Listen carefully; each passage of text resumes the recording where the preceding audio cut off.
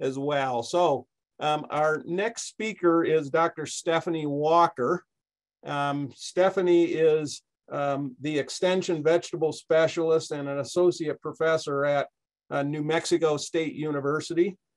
She's a co-director of the Chile Institute, or the Chili Pepper Institute, and the chair of their annual Chili Conference. Her research focuses on trialing and identifying vegetable cultivars and production practices, and involved in chili pepper cultivar breeding work as well. And Stephanie is going to talk to us about the chili pepper industry in New Mexico, and hopefully from that we can kind of understand how that might become something that you could also put on your farm here. So with that, I'm going to turn the time over to Stephanie.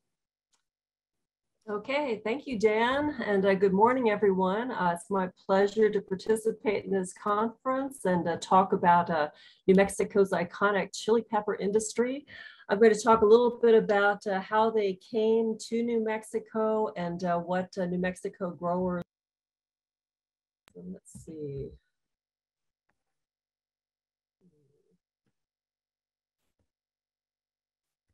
There we go.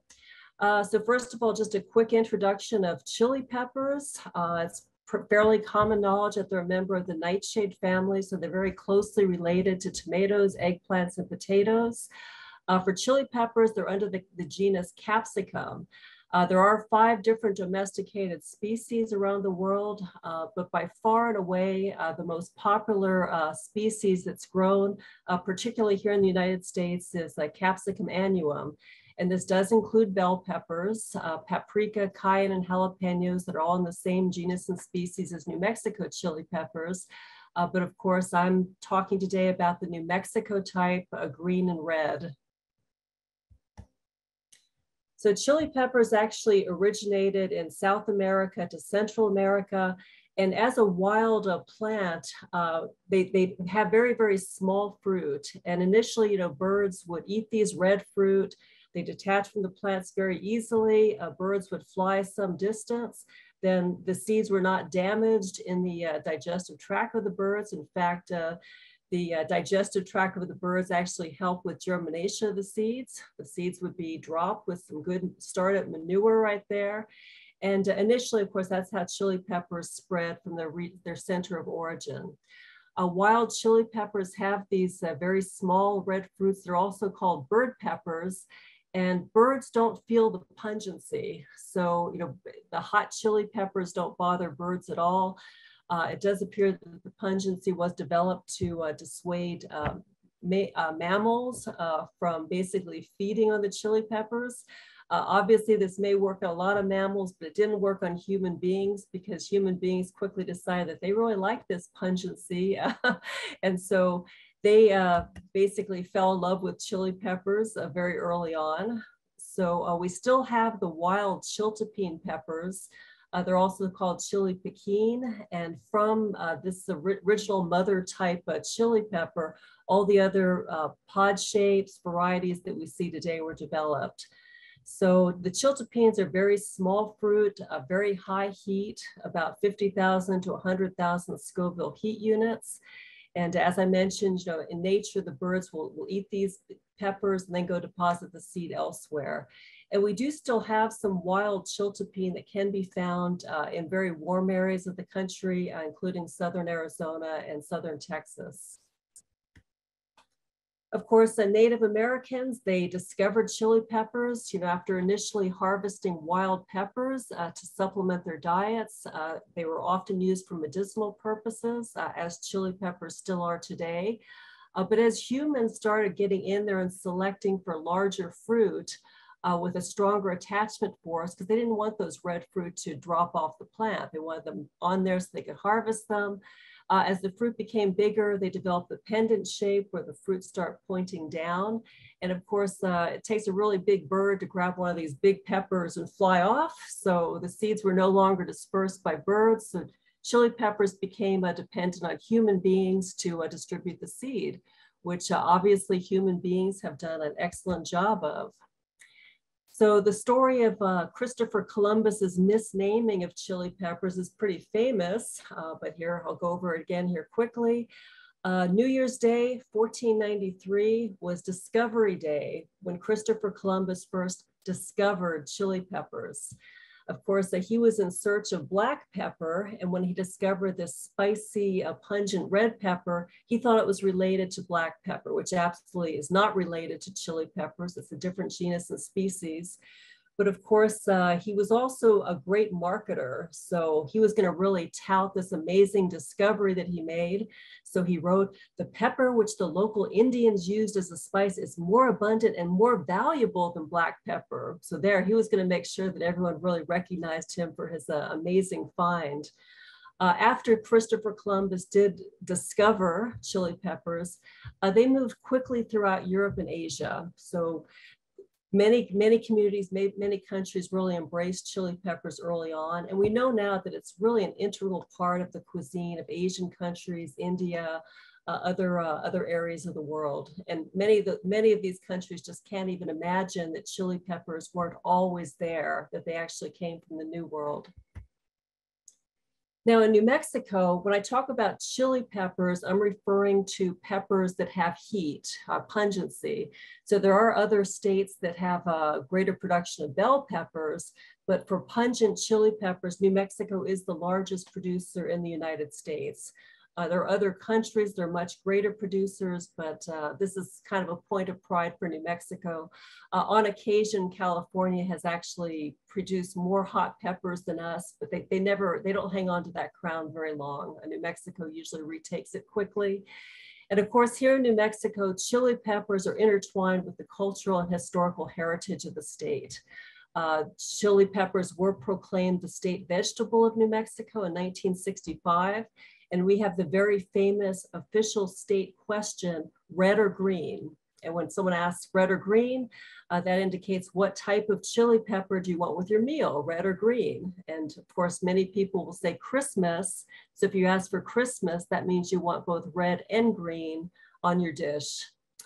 So chili peppers actually have deep historical roots to this part of the country. They've been cultivated in the territory that's now New Mexico for hundreds of years.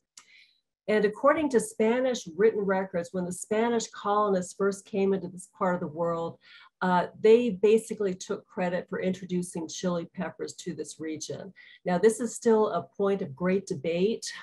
Many Native American communities do feel like chili peppers was traded up and down the Rio Grande corridor before the Spanish came, but the Spanish came and they're the ones that actually wrote this down. So since we don't have any archaeological evidence disputing that, we tend to think that, yeah, the Spanish brought these chili pepper seeds up to the New Mexico territory.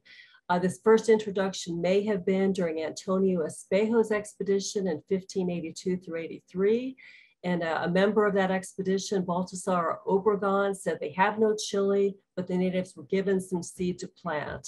And in 1601, when Francisco de Valverde wrote his records, he indicated there was no chili peppers currently amongst the crops being grown by the Native Americans. So we have the New Mexico acequia system. This is a system of earth-lined canals that was implemented by the Spanish colonists and maintained also by many Native American communities. And actually having this ready source of surface irrigation allowed increased crop production, particularly in northern New Mexico. And so this really helped establish chili peppers as one of the crops grown in northern New Mexico. You know, certainly here in New Mexico, we don't get enough precipitation to support vegetable crops. But once we have these acequia watering systems, chili pepper was supported.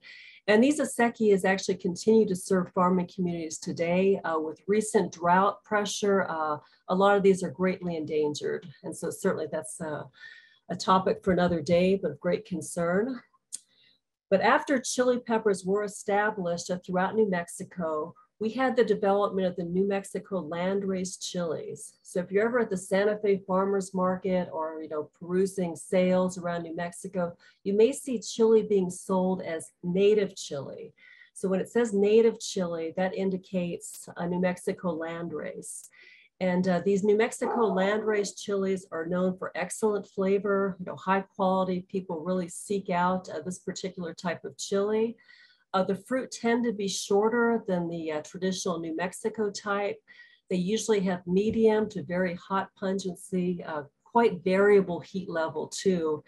One amazing thing that we have seen in the New Mexico land races is because of the way they were selected for a relatively short growing season in northern New Mexico, they're very well adapted to quick germination, quick fruit set, work really well for a shorter growing season.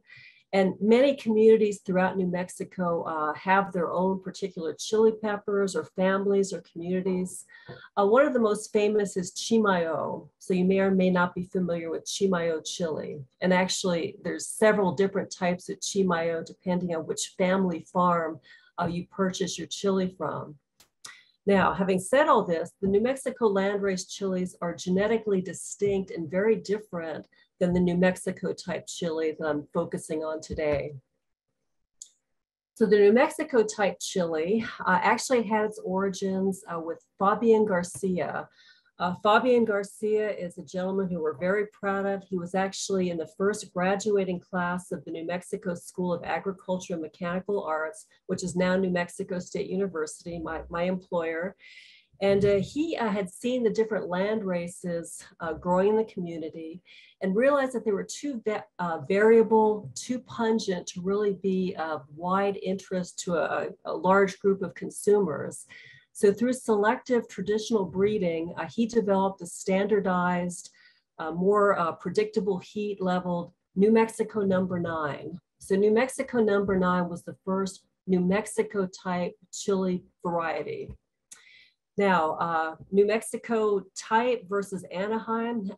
So it's one of my peeves, I guess, when I hear New Mexico chili being referred to as Anaheim chili. Boy, it bugs me. I see this in seed catalogs. I see it everywhere all the time. Anaheim chili actually has its genetic roots in Fabian Garcia's work and his genetics. So when Fabian Garcia was actually doing his selection work, he was visited by a gentleman named Gilberto Ortega, who was just fascinated. Look at these great chili lines you've got going. So he took seed with him back to California, the Anaheim area, and there he developed his own long green type chilies that are known as the Anaheim. So I always contend that Anaheim chili should be called, like New Mexico chili, as opposed to the opposite. But of course, Anaheim chili does have a different heat profile. They tend to be milder. And I guess I always say, they took the chili seed back to California and made it more wimpy. So perhaps that's why people still clamor for New Mexico grown, New Mexico type chili. Now, New Mexico type chili is also often called hatch chili. And there is no hatch chili per se. A hatch chili really is any of these long green New Mexico pod types that are grown in the hatch region. And as with the acequias up north, the hatch chili really had its start with water.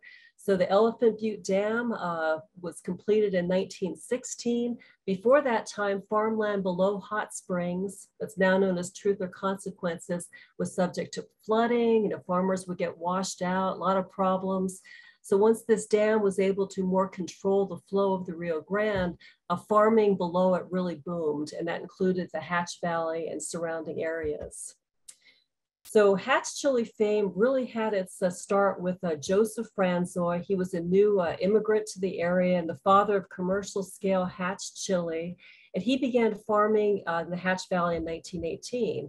And he was looking for different crops that could possibly, do well for him, that would bring a good profit to his farm.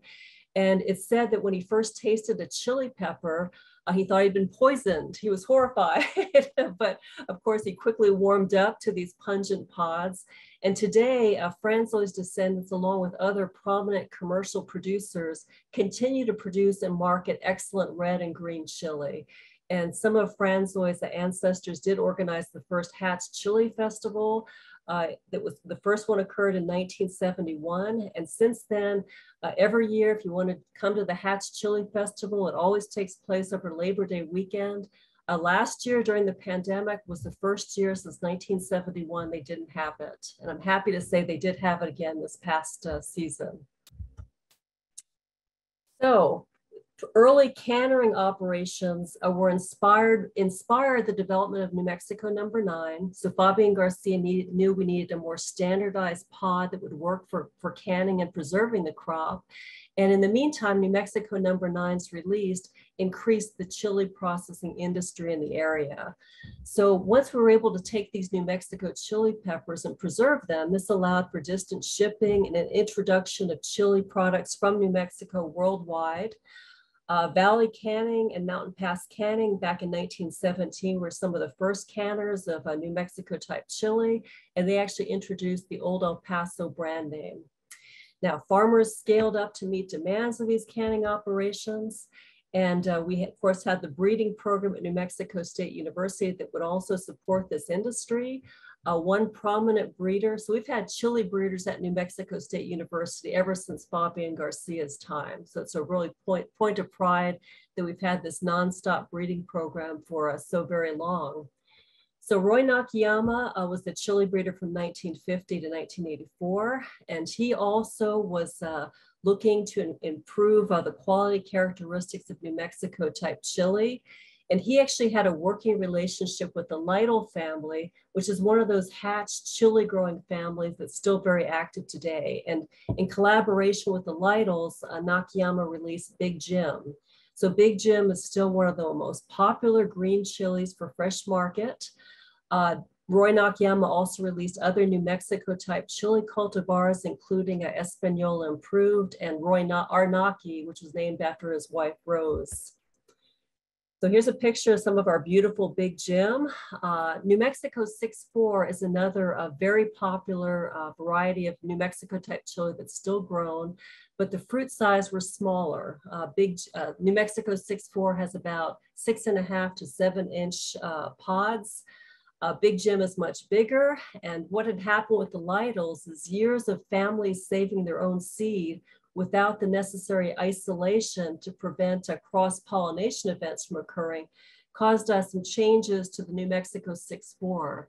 So the Lytles were consistently breeding with controlled pollination, controlled seed saving to develop the very large fruited Big Jim. And this was awarded the world record holder for the largest chili fruit at the time of its release. Española Improved was another one of Nakayama's releases, Nakayama and Frank Mata in 1984. And this actually was developed by crossing Sandia, which is a very popular hot New Mexico fruit type, with one of those New Mexico land races that, as I mentioned, has very, very early maturity. So Española Improved is still a very popular variety, particularly in northern New Mexico with a shorter growing season. So this is a great choice, possibly for Utah, where it matures quicker. It does have a good fruit size, a New Mexico type fruit size, and it does have excellent yield, flavor. The heat is fairly hot, not overly hot maybe, but 1,500 to 2,000 Scoville heat units. Paul Boslin was a chili breeder who retired from New Mexico University back in 2018. And he's actually the individual who founded the Chili Pepper Institute. So the Chili Pepper Institute was developed basically as kind of the holder of all chili research, chili information. And we actually now have a Chili Pepper Institute online store. So if you want to purchase seed of a wide variety of New Mexico pod types, as well as chili pepper varieties from around the world, you can actually purchase seed from the Chili Pepper Institute online store.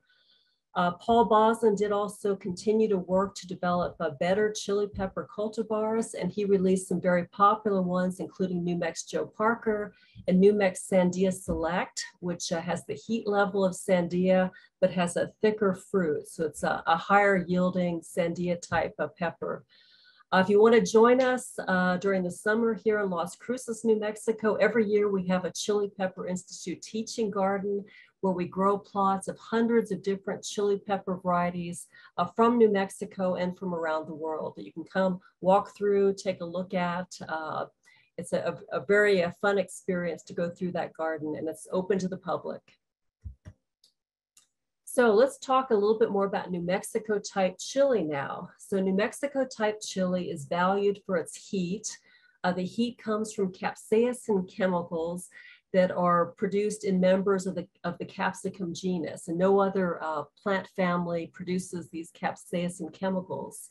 But also New Mexico chili peppers are valued for their pigments. In particular, they produce a couple fairly unique red pigments. So capsanthin is that bright brick red pigment.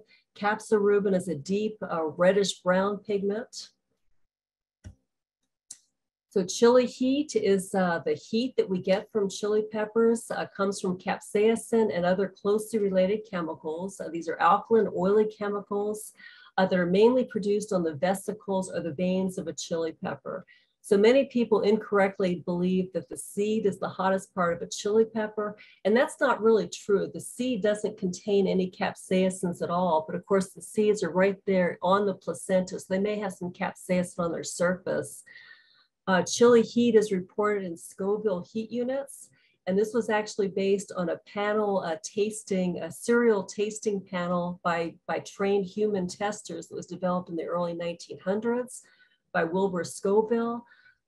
Currently, though, we use the high performance liquid chromatography to actually measure the parts per million of each type of capsaicin, and then we convert this into Scoville heat units. And as growers, you probably already know this if you grow hot peppers, but capsaicin, or the heat level of chili peppers, does increase in fruit if the fruit are being set during a stressful time for the plant. So the stress may be drought stress, heat, light intensity, but stresses will make your fruit hotter. And I'm often asked, well, how do I stress my plants just enough to get it a little bit hotter? And I say, I don't have any formula for that. So I wish we could control our heat level that well, but heat level can be quite variable. And some of these varieties, especially the open pollinated types, of which all the New Mexico types are open pollinated varieties. So chili color, we actually have a processing plant here right outside of Las Cruces that actually extracts the red pigments from red chili pepper, and then it's actually sold as a natural red food coloring. So you'll see it marketed as oleoresin paprika. You know, back when it was discovered that artificial red food coloring was cancer causing, everyone was looking for natural red coloring, and paprika chili was a great source of this. So currently, if you have a food product that says natural red food coloring on it, very likely you have paprika from New Mexico in that product. So the color is measured in ASTA units. ASTA unit stands for the American Spice Trade Association, basically the measurement of overall pigments in that chili pepper. With New Mexico chili, as I mentioned, our state question is red or green. Well, you know, we all know we're all farmers here or plant enthusiasts. The red chili is the physiological mature stage of green chili. So, you know, really you get red and green fruit on the same plants, right?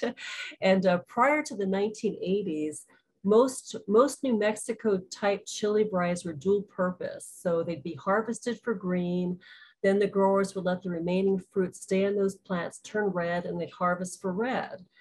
Well, as we improve varieties, particularly for green, and develop thicker meated, more fleshy green types, these new varieties no longer work for red dehydration. Instead of drying down beautifully on the plant, they would tend to rot. Not good for the red industry, of course. So about that time in the mid-1980s, the New Mexico chili industry really split into green and red camps, where we have new chili varieties that are either bred for superior green qualities, such as very thick fleshed, or superior red applications. So for our red chili industry in New Mexico, the vast majority of this crop is dried down and dehydrated. It's either used for that oleoresin paprika, the pigment extraction I mentioned, or most of the crop actually goes to powders and flakes. The larger processors here in New Mexico do develop and grow their own proprietary cultivars, so the public at large can't really purchase this seed. Some of the main characteristics that are really valued by the red chili industry include high extractable pigment, ease of drying. You know, the less energy to dry those fruit, the better. and very low heat level, because if we're growing these peppers for color, you don't necessarily want that heat level coming in. So throughout most of the world, historically in New Mexico, chili fruit were dried on ristras, on ditch banks, on roofs. But of course, the increased production and phytosanitary challenges propelled the adoption of commercial dryers in New Mexico. So currently we have either tunnel dryers or continuous belt dryers. And most of our red chili crop in New Mexico is mechanically harvested. This was something that really transitioned in the 1980s. And for the most part, machines with inclined double helix picking heads are used. And so, these fruit can take some damage. They're just going to be dried and ground. So it works well for red chili. Green chili, on the other hand, is a different story. So our green chili in New Mexico is harvested when the fruit are fully sized, but physiologically immature. So the seed in green chili fruit is not really viable yet. The green chili is processed as it's steam peeled, because of course with New Mexico green chili, that thick cuticle on the outside needs to be removed before you eat the fruit. We have industries that freeze or can it, but direct market sales also continue to increase here in New Mexico. So many growers will actually harvest their crop, either peel it, freeze it, and send it off, or send it off fresh for roasting elsewhere. And of course, the green chili industry in New Mexico is still mostly hand harvested. So current challenges, why we haven't been able to mechanize, the fruit are difficult to orient, they don't roll well, the fruit can be easily damaged by some machines, and removal of the stem or the pedicel is important for the processing industry, but it's proven to be mechanically very difficult to do. We have been researching mechanization of green chili here for quite a long time, and last year, I'm very pleased to say, was the first year we actually did have some commercial mechanical harvest of green chili. In 2021, we did release a new green chili variety that has proven to be more efficient for mechanical harvest systems. That's New Mex Odyssey. And here's a picture of it here on the bottom. And you can see we actually, through selective breeding, this is an open pollinated cultivar once again, but we have a higher fruit set with a strong single stem, supporting those fruit off of the ground so that the harvesters can come underneath very efficiently, and the fruit come off the plant a little bit easier. So they're dislodged by the machine pretty readily. And my last slide here, so future, present and future. So of course, we're still fighting the labor thing here. We know that we have a very high quality crop that's recognized throughout the country and world. In 2012, the New Mexico Chili Labeling Act was established, that's enforced by the Department of Agriculture in the state. And basically this just says that if you are advertising chili as being grown in New Mexico, you have to prove that it was being grown in New Mexico. So with that, I left a few minutes for questions here. This is my contact information, and free to take any questions if there are any. Well, thank you, Stephanie. That was exciting to hear, just the historic background to it and where the industry is moving and that type of stuff. Question from Anna says, is the chili pigment only used in food applications, or can it be used for other purposes, like for fiber, maybe for art, some of that type of stuff? Oh yes, I'm sure. Yeah, I'm sure. There is talk, even though cosmetic companies keep their secrets tight to their chest. I mean, there is indication it's used in cosmetics, so it could certainly be used in art.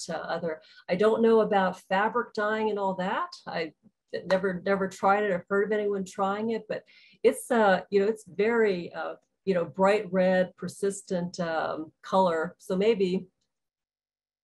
Okay, well that's always good to know. So sounds like there's lots of potentials there.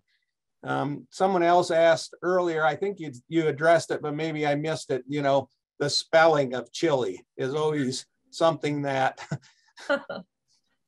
gets me. So I mean, you guys spell it with an E, and some people spell it with an I. So what gives? Yeah, I guess, boy, there's been a lot of debate over that. Yeah, other countries, you see Chillie and everything in between. Just we in New Mexico, the Chili Pepper Institute has taken the stance that we're going with the Spanish spelling, which is the E, Chile. Although I will say that some of the processing companies and farms here in New Mexico actually have their operations spelled Chili. Oh, So, okay. so So yeah. we may never resolve that one at all, but that's okay. I think that's about right. Yeah, Yes. okay. Well, basically do what you want and go from there. So are green chilies ever dried? Yes. Yeah. There's a small segment of the dehydration industry that will dry green. Of course, it's a lot harder to dry green chili. So a green chili powder really commands a premium price. So yes, it's just not, it's pretty small though compared to the red chili drying. Okay, good. And then another question from Alexis says, I'm sorry, could you repeat where physiologically the heat comes from in the chili? Sure. Yeah. So it's the capsaicin chemicals are actually produced in vesicles on the veins. So yeah, it's one thing we always say is, if you have an undamaged green chili fruit and you just bite off the tip where the veins don't quite reach, you'll get a good taste of the flavor without the heat. Then you give the next bite to your friend to find out how hot that pot is. Okay. Yeah, so it's the veins and vesicles. As long as the fruit's undamaged, that's where the capsaicin chemicals are going to remain. So the veins essentially are the parts where the seeds are attached to and things like that. So yes, as you move farther up the chili fruit toward the stem, it's going to get progressively hotter. Yes, absolutely. Okay, good. Let me see if there's any more. I think that kind of hits all the questions that we have. And someone asked about, is there ways to force chilies to mature to red more quickly? And could you say something about that? Yeah, well, certainly, keeping them extra warm, maybe doing techniques to keep them warmer, like growing them in a hoop house or something. I will say some growers will apply ethylene compounds to speed up the ripeness. We've really found that unless the chili plants are about ready to turn over to red anyway, it's not that effective. And actually, with some of our varieties, they're very sensitive to ethylene compounds. It will just drop the fruit on the ground. So, yeah. So that's been dabbled in over the years. It hasn't proven to be particularly effective, though. Yeah, that I was going to concur with that. That I've had growers that have talked about tomato and things like that, wanting to color them, and they know that when they're picked mature green, you can get color forming, but if you don't get your dosages right, it can create all kinds of disasters for you. You drop blossoms, late fruit that you maybe are expecting are gone then, and all of those kinds of things. And so that yeah, absolutely. it's not something that I would recommend. So yeah, absolutely. We had a variety release a few years back of a new paprika type that we're very proud of, and the grower applied ethyl. We went back a couple of days later, and the ground was just red, and the plants were bare. It was quite horrifying. Yeah, I've seen that happen too often when people did it, because they were just, they got their dosage wrong or something, and it really kind of made for a little bit of a problem. So